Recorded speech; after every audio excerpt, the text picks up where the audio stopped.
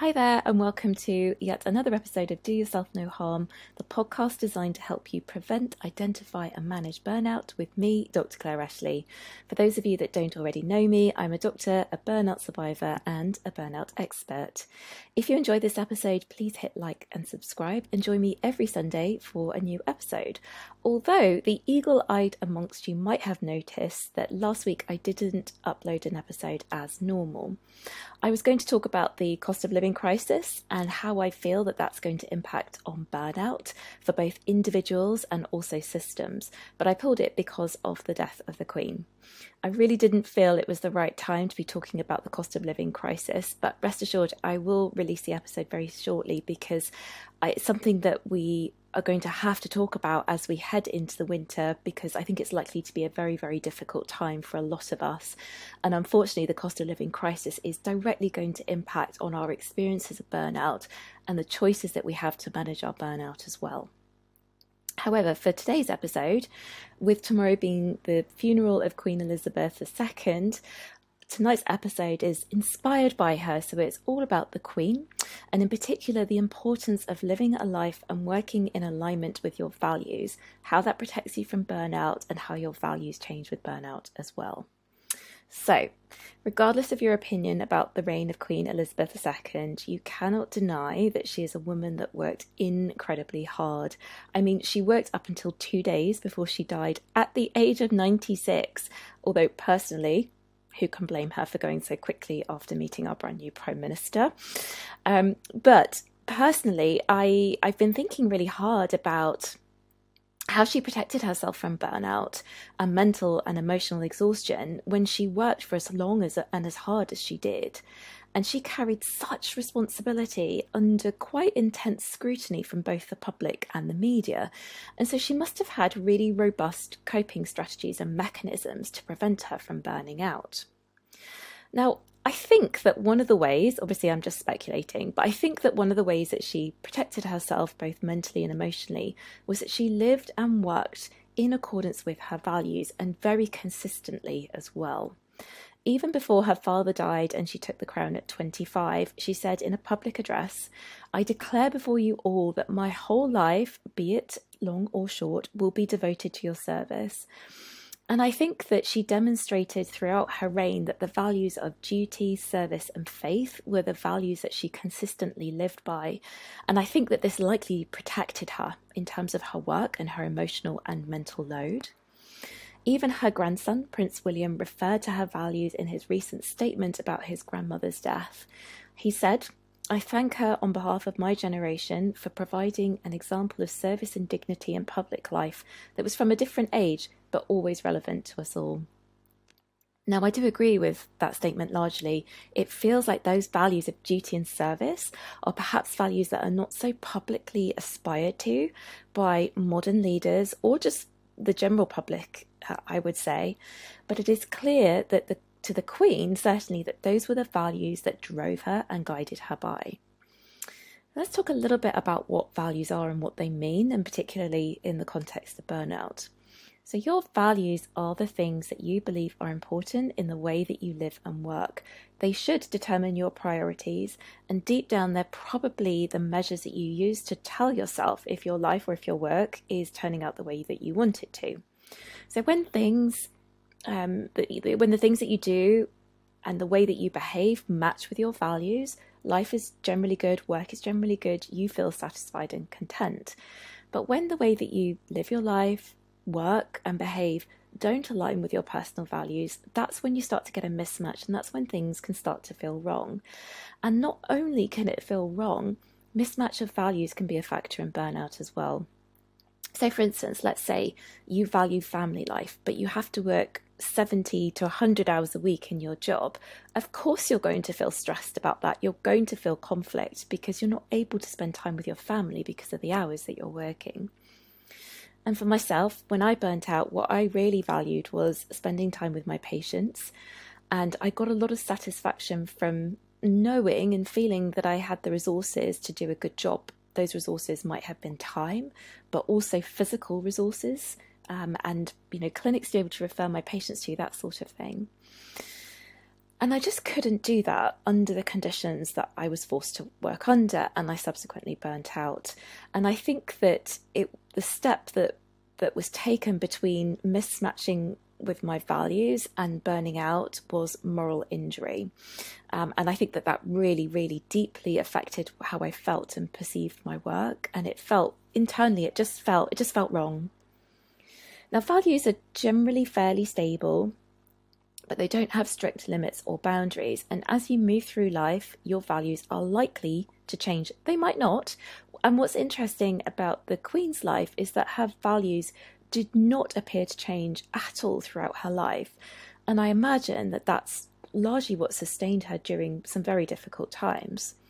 However, not everyone will experience this with their values. And actually, I think for most of us, our values will evolve and change with time and life experience.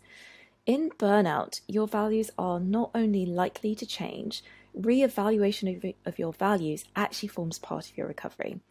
So if you look at Bernier's theoretical model of burnout recovery, re-evaluation of values is the fourth stage.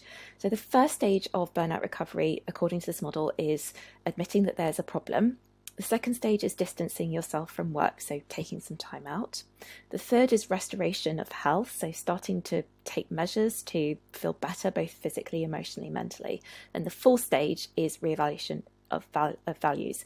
And then you need to go through this process before you move on to the fifth stage, which is exploring new work possibilities. And then you go on to enter the final stage, which is making a break or a change and hopefully sustaining your recovery.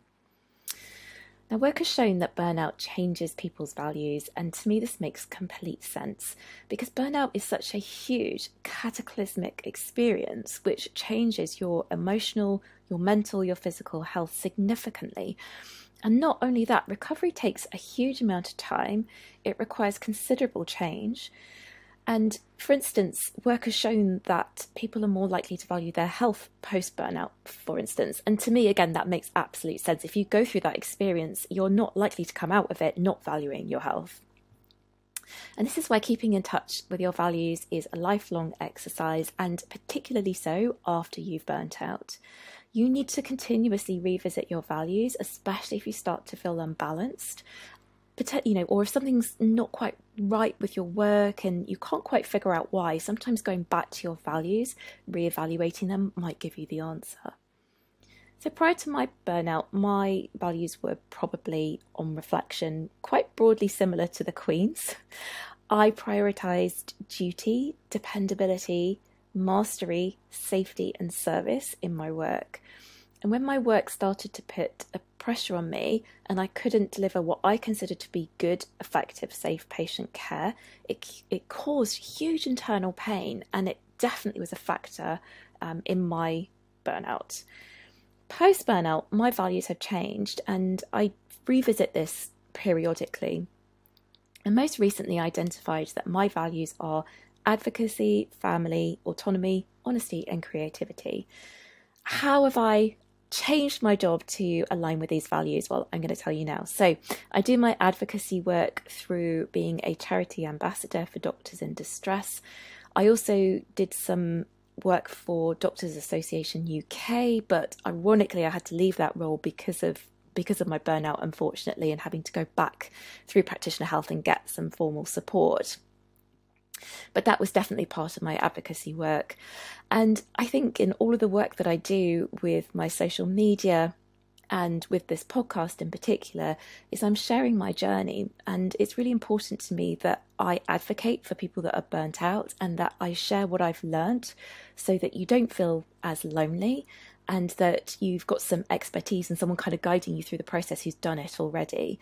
So that's how I kind of fulfill and satisfy that particular value. In terms of, valuing family now, what I've done is I've changed my career so that I don't have to stress about childcare, so that I can spend more time with my family and not have to worry about doing drop-offs and then getting to work, and not have to worry about getting pickups as well, because that was a huge source of stress for me when I burnt out. I'm really lucky that I've had a a career where I've been able to do that, but it has come at a cost, unfortunately. So yes, I have more flexibility. I don't have a guaranteed income because now I just purely locum. But for me, because I prioritise my family and that's the value that matters, I can accept those changes. In terms of autonomy, I have come to recognise that I cannot change the fundamental pressures at work that caused me to burn out. But I have been able to change the type of work I do and when I do it and how I do it. And that's how I've created autonomy. Autonomy isn't just a value. It's actually something that is really essential to burnout recovery as well. And I feel really lucky that I've been able to do that with my job. In terms of honesty, I've always been an honest person. I'm always honest both at work and in my personal life. And I do think that, and I hope that this comes across in my social media work and how I carry myself publicly as well. Creativity is a relatively new value that I prioritise because creativity has allowed me to explore mastery in a different way. So I've started to sew my own clothes, for instance. So I've been able to learn a new skill and have mastery of that particular skill. But it also allows me to get into a state of flow, which is a form of mindfulness and is also really good for burnout recovery. Mastery, again, and creativity are key to burnout recovery, so it's not surprising that that now forms one of my key values. So living my life and working in accordance to my new change values has helped me to create a work pattern that works for me and for my family post-burnout. I realise that I'm lucky in many respects because my job does give me a huge degree of flexibility in allowing me to do that. But being able to make those changes has been really crucial to my recovery. And I do periodically go back and reassess because my values are fluid and they ever change as I progress through my recovery. So I hope that you can see how working in accordance with your values is really key to both protecting you from burnout, but also being a key stage in burnout recovery as well.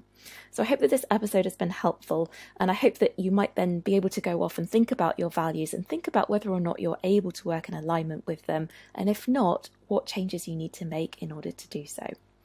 Join me next week for another episode. If you'd like to see a little bit more about what I do and you can't wait for next week when I release my next episode, you can come and see me on Instagram where I'm at Dr. Claire Ashley, or you can join me on my Facebook page, The Burnout Doctor. The link is in the bio. If you enjoyed the episode, please hit like and subscribe, and I'll see you all very soon.